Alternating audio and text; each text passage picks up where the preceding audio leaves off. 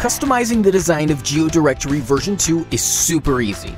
We use WordPress pages as templates for the Listings Archive page, the Listing Details page, the Directory Homepage, aka the Location page, the Search Results page. Those page templates can be edited using the classic editor and our shortcode builder. Let's dig into it with an example.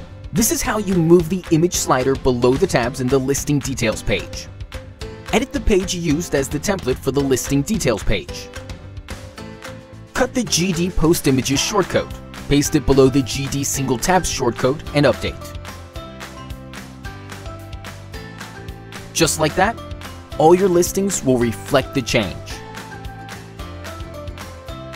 If you want to modify how the search results look and move the title of the listings above the images, open the page used as GD Archive Item Template.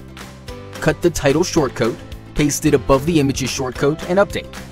There is a shortcode, Gutenberg block, or widget for any data within your listings. Possibilities are endless.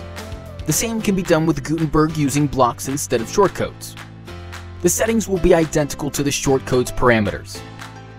If you prefer another page builder, you can use widgets to design using a page builder like Elementor,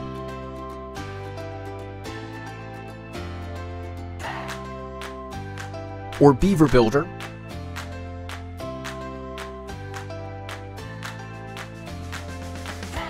and many other popular page builders.